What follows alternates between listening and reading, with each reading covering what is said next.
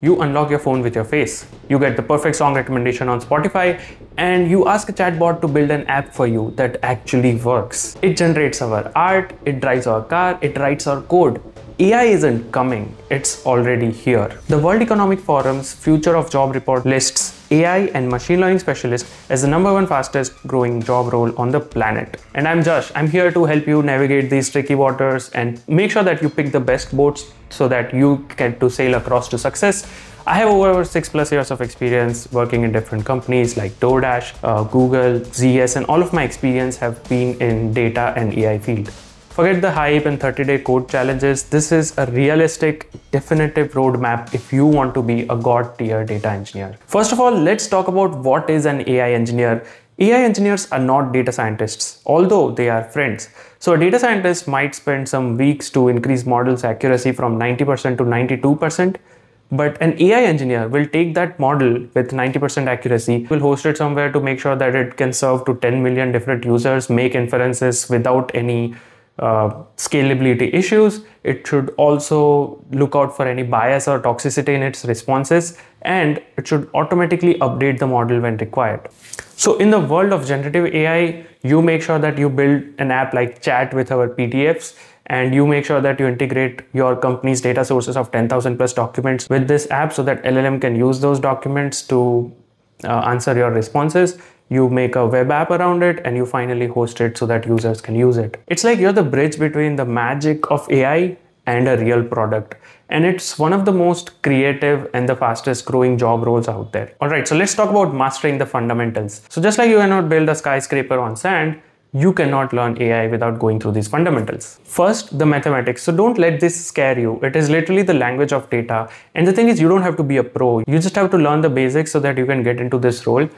Again, as I said, you're not the one developing the model from scratch like an applied AI scientist, but still you should learn the math behind it.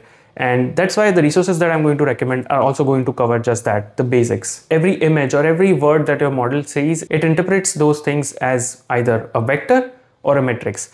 And in order to manipulate a vector or a matrix, you need to understand how linear algebra works. You can go through this free YouTube playlist, Essence of Linear Algebra, to know more. Next is calculus. So how does a model learn? A model learns by finding the most minimal error point. In order to find that point, you need pure calculus. You need to understand the derivations and gradients to reach to that point.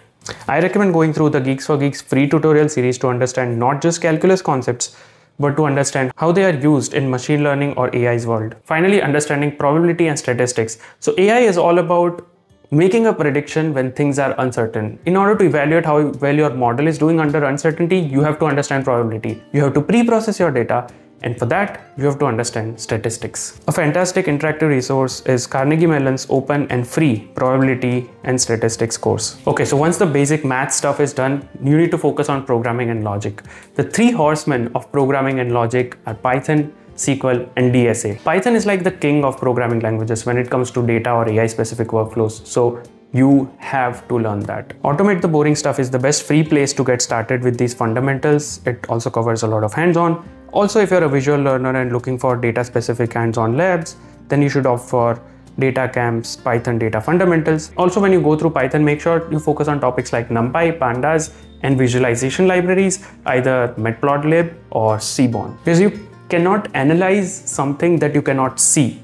You have to pre-process it and you have to plot your data to understand and find patterns behind it. Next is SQL. So data generally lives on databases, and in order to get the data out of your databases and into your model, you need to understand SQL. SQL Bolt's free browser-based IDE challenges is the best hands-on way to learn. And another awesome resource I recommend is DataCamp's SQL Fundamentals. You can't go wrong with either of them. Next is DSA. See, the thing is, AI engineering is pretty much like data engineering because it's a subset of software engineering. So learning Python alone isn't enough. You need to be able to write efficient and optimal code. This interactive roadmap takes you from basics to advanced. Just one tip, skip the language specific resources since we have already covered Python. And some of the most advanced topics, specifically for example dynamic programming and things like that, you can easily skip because they're not really that much used in day-to-day life as well as in the interviews. Now at this point, the foundation is built and you're going to build the house. This is where you become a data wizard. This is the moment you've been waiting for. It's classical machine learning, and scikit-learn is the most important library at this phase. Now there are two types of learning. One is supervised and unsupervised learning. Supervised learning is when you have a label and you're trying to predict that label based off of your data. So one example thing is like, let's say, linear regression, predicting house prices, which I'd done that in 2019, but okay. And another thing is something like a classification model, looking at a photo and maybe classifying it as a cat or a dog. There are also other algorithms like logistic regressions and decision trees or support vector machines. Second thing is unsupervised learning, where you're not trying to predict an outcome or anything, you're just looking at your data and grouping them together by some correlation. Scikit-learn user guide is one of the best documentation sets ever written. So for classical machine learning, don't forget to use this. After classical machine learning, you enter the world of deep learning. Now, deep learning is the technology that powers literally almost every latest advancements of AI, be it image generation or image recognition or even large language models. We are basically moving from building just statistical models for prediction to creating a complex neural network architecture so that the machine can think like a human. Here we are training the weights and biases of neurons within the machine, just like we would train a human brain. So to build these networks, you need to know either one of these two things. One is TensorFlow and second is PyTorch. On one side, we have TensorFlow, which is developed and backed by Google. TensorFlow is like complete end-to-end platform for machine learning, and you can just go through the official tutorials here. And on the other side, we have PyTorch, which is developed by Meta AI. It is really loved from research community for its flexibility and Pythonic feel, and I would recommend this particular course to get started with it. Don't learn both of these things, just pick any one thing. You cannot go wrong with any one of them and stick to it. But that's not enough as an AI engineer, because you're not like building models from scratch. All of these things are important for understanding, but the main thing that you'll be doing is interacting with already built models like generative AI models. And in order to do that best, you need to understand the best practices of prompt engineering. And for that, go through this course, which contains all the crucial concepts like zero shot, few shot, chain of thought, reasoning type of prompts and more. All right, so that was a lot. Now, your next question might be, once I do all of these things, how do I get started with generative AI in a more structured way? Then you can follow this path, which is like a structured way to learn and become an AI engineer, which is Associate AI Engineer for Developers track. It's designed to take your existing developer skills and build AI specific knowledge right on top. You'll master the OpenAI API. You'll deep dive into prompt engineering, learn to leverage the Hugging Face ecosystem, understand LLM concepts, and crucially, work with embeddings and vector databases like PineConeDB. Vector databases are kind of used to store the semantic behind a written word document, and it captures the meaning of a sentence, so that when you ask an AI that, hey, find me hotels in Paris which are like 200 meters from a metro station, it searches the right document. It is also used behind RAG and agentic RAG. RAG is basically called as retrieval augmented generation. It's a fancy way of saying that you are basically injecting some information related to your user query and feeding it to the LLM. There's also another thing called agentic RAG, which is letting LLM choose which RAG to call and which tool to call instead of doing it all the time automatically. And talking about agents, there's also one important concept or framework that you have to understand is LangChain or agentic AI framework, which is based off of LangChain.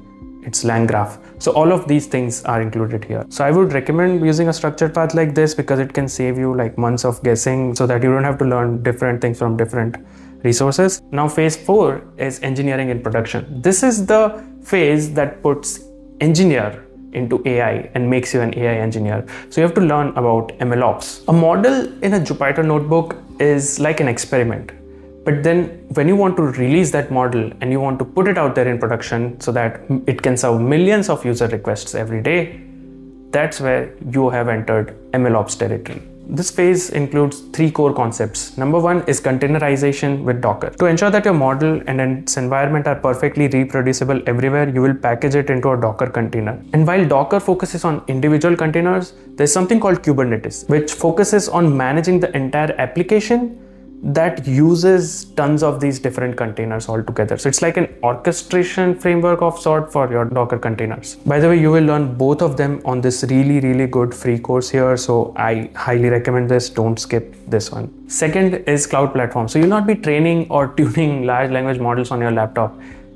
So that's where you need to learn at least any one of these three major cloud platforms, which is AWS, Azure, or GCP. For example, if you're going with AWS, then some of the services that you should look out for is AWS S3, EC2, RDS, Redshift, and AWS SageMaker. Now, equivalent service of SageMaker on GCP is something like Google Vertex AI, and equivalent one on Azure is Azure Machine Learning. So it doesn't matter which cloud platform you pick because they have a lot of equivalent services. By the way, I would also recommend these certifications if you can get them on any one of these cloud platforms. This is achievable by going through the courses that I've linked in the description and also taking some mock tests. Third thing you have to learn in MLOps is machine learning pipelines and automations. And this is where you should learn frameworks like TensorFlow Extended or Kubeflow. This is about automating the entire life cycle from data ingestion and training to deployment and monitoring. Now, for those of you who are coming from data science or data analytics background and all you have to add to your arsenal is more concepts about MLOps, then there is one track that I recommend for you. It is Associate AI Engineer for Data Scientist, which is specifically designed to bridge this gap. It focuses on taking your existing analytical and modeling skills and teaching you the engineering best practices for deployment, monitoring, building AI systems. Okay, so you've built the foundations, you've mastered the tools, and you have shipped the product.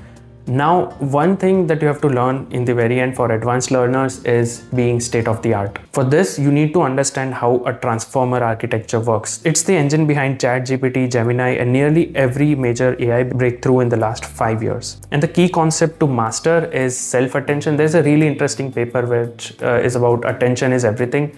It released a few years back, but it is really important, and it changed the way transformers started understanding sentences. For example, the word bank in riverbank versus bank robbery is very different. Also, it leads us to the most important ecosystem in generative AI, which is Hugging Face. In modern AI, you rarely build models from scratch unless you have Chinese superintelligence and are working with DeepSeek.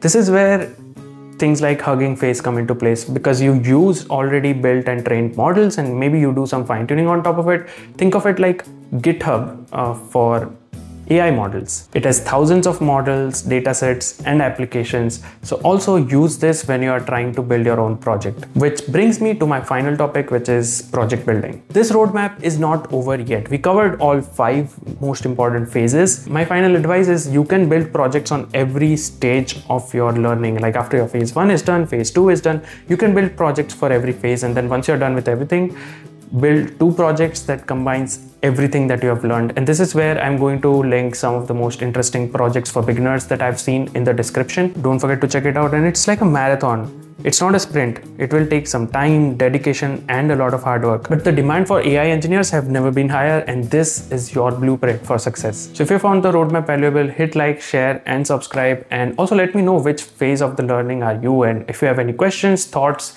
feel free to drop it in the comment section below. And that's it from my side. See you next time.